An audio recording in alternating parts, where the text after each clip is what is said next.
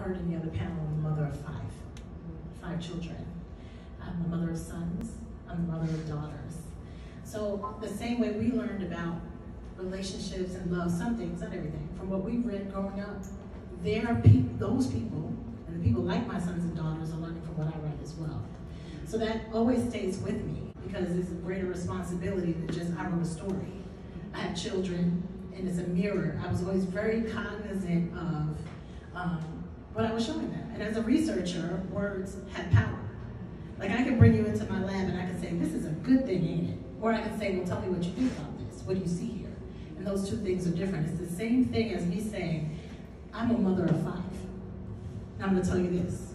My kids have 3 different daddies. Now, I'm gonna tell you this. I adopted one, I had one, and my husband brought 3 to the marriage. Now those 2 statements made you think very different things. That's right. It's the same thing on the page. Okay.